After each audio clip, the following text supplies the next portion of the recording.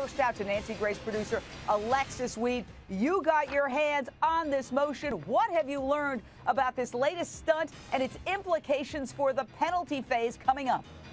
Yeah, how about it, Jane? Jodi Arias saying in her motion that she filed just today through her attorneys saying, I hereby move to relinquish my pro se status and request my Sixth Amendment right to counsel. So a month ago, she was saying she wanted to represent herself. And here we are today where she's saying, nope, I want to relinquish that. I want my lawyers back. So is this a stunt for another delay? Is it her attempt to get Nurmi off this trial once and for all? Who knows? We won't find out until Monday when the next hearing takes place. That's right. Areva Martin, attorney, there's going to be a big hearing. It's supposed to be like the last hearing before September 29th when potential jurors come in. And we were all thinking about this surreal concept of Jodi interviewing potential jurors and saying, hey, do you recognize my face? Did you hear the sex tape that I recorded with Travis Alexander?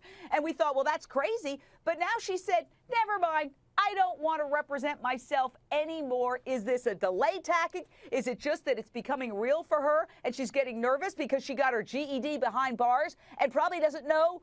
We know she doesn't know the terminology needed to represent herself. You know, Jane, this lady just loves attention. She loves the camera. She loves, dropping bombs on everyone. So we can't help but think that this is another one of those situations. However, though, this judge has made it very clear that there will be no more delays. Now, typically in a case like this, there's a request for new counsel to come into a case, but particularly a case of this size. That attorney, if it's not the folks that have been representing her, are going to need a lot of time to get up to speed. But this judge has said no more delays. So it'll be interesting to see if new counsel is selected and if that counsel tries to